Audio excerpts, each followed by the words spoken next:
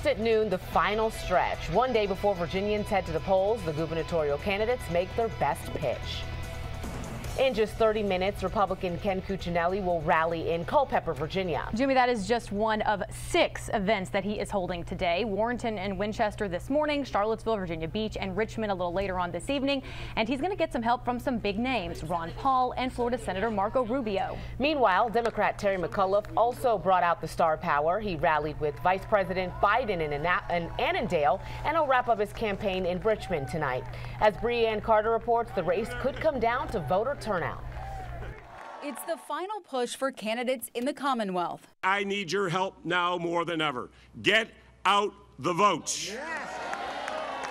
This morning, Democrat Terry McAuliffe got some help from Vice President Joe Biden. Biden is the latest big name to join McAuliffe on the campaign trail. Speaking out today, he said Republican Ken Cuccinelli is the antithesis of change in Virginia.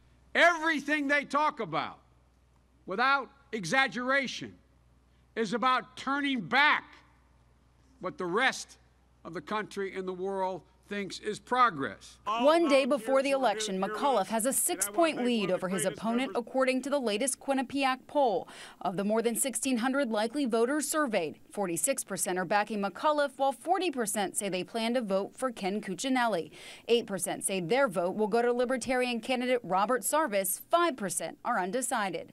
Speaking on News Talk with Bruce DuPoit this morning, Cuccinelli said McAuliffe isn't running a truthful campaign. Name one positive plan that Terry McAuliffe has proposed in detail that you've seen anywhere. And most voters can't name anything because all he's done is attack me. Voters say this has been a negative campaign season.